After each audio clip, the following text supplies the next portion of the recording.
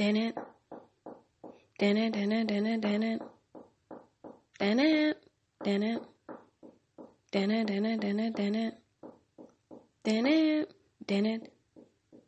Dun it, dun it, dun it, dun it. Dun it.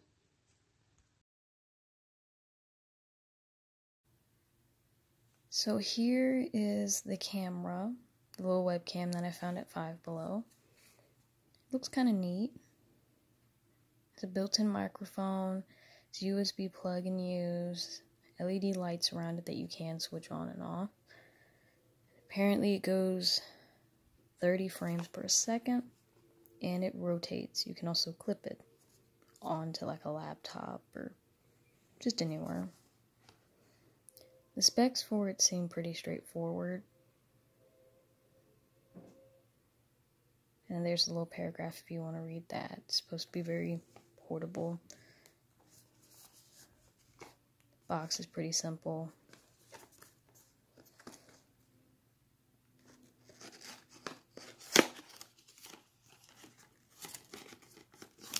Comes with instructions.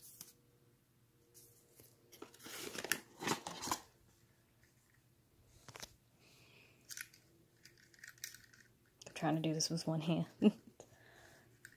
The cord's actually kind of has some good distance on it. And it appears that it gets plugged in via USB. So you can't really hook this up to like your phone or anything like that, but it seems pretty easy to look at. Here's the product itself. This knobby thing can be turned so you can focus the camera yourself. It's kind of interesting.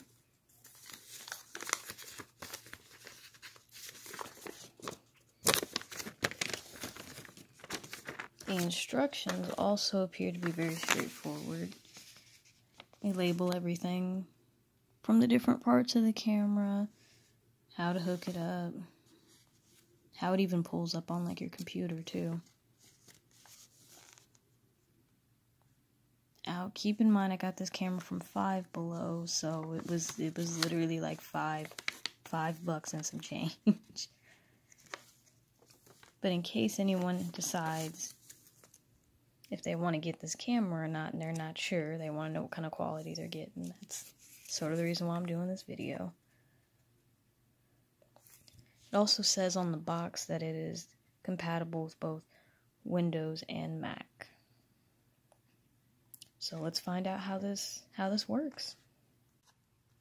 So I've pulled up my laptop, and instead of pre-setting up everything like what I normally do, I just want to demonstrate to you guys how easy this is. So I'm just going to plug it in to USB and plug it in. Make sure it's in all the way.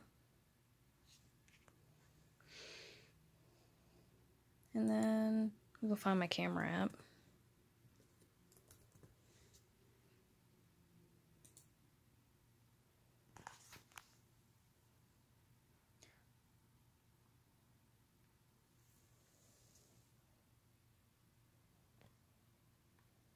The clip on the laptop appears to be pretty easy, because like this also appears to turn as well, side to side. So following the picture on the front here, I'm gonna try to line it up just like that.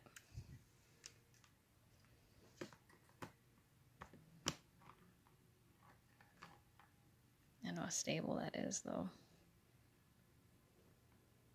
I will do a video with the camera, so that way y'all can see the actual quality of the camera. This little stand is a little difficult to completely hook. Like, it feels like it's just unstable and jiggly.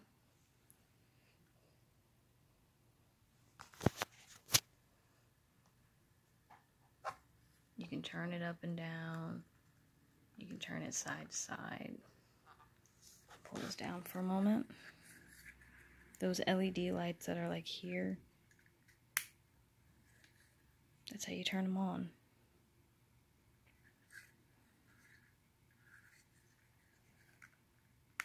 Looks simple enough. Now I just need to do a video to show you guys the actual quality instead of a video to a video. But it seems pretty easy. It didn't take very long for me to have to find it or look for it. All I had to do was pull up the camera app. So, hey guys. So I've been experiencing some technical difficulties while doing the editing process. And so as a result, I'm going to be making a part 2 to this video, which will actually show the video quality of the webcam. Based on what I've seen, it's not a bad product. I mean, at least it's not bad for $5. It would make a good beginner camera if you just want to see what it's like to use a webcam. It has an early 2000s feel to it. It's pretty easy to use, pretty easy to find the videos when you make them, like where you save them on the computer. It's very easy. It's an interesting experience. The downsides are you might have to do some color correction because like this flannel comes up as almost orangey. Everything seems paler. It's difficult to do video editing, like if you need to make multiple parts and put them together, because the frames per second of the camera on webcams are like slower than if you're using something like your phone or a higher quality camera. But other than that, the only other issues are it's a bit gritty. Depending on the light situation that you have, it might be hard to see things. Movement isn't very smooth.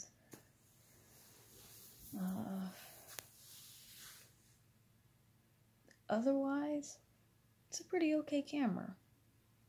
It's a good starter camera.